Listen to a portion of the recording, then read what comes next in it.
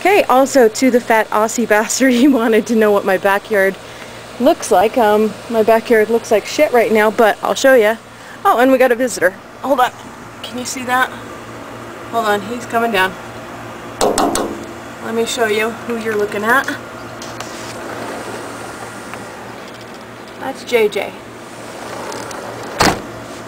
Alright, so, ouch, hot.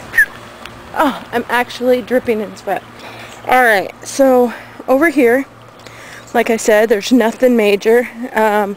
We have a beautiful garden of dead flowers. They're actually bushes, and they're hyacinths. Yeah, there's one dead and another dead. We figured they would do good because we would think that the lawn sprinklers would feed them, but we were wrong. So, those are from a tree that I'm not sure about. I'm thinking they're from this tree. So yeah. This window goes into the jacuzzi room that I just cleaned. That's my sewing machine. That's my office window. Bird feeders. Nothing major, right? Nothing as grand as like 5 acres and a horse that you didn't know about and a jacuzzi and a pool and all that stuff. So then, you know,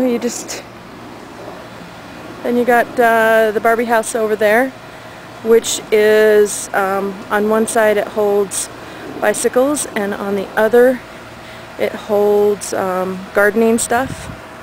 And then of course my office door is right there, which is the office window is on the other side because that's where we were. I'm barbecuing. My socks are getting wet because I'm not smart enough to wear shoes. The flight line for the airplanes come from right there or leave from right there and goes over there. And of course the airport's like 5 miles away. So, bathroom. My boudoir. That's my boudoir.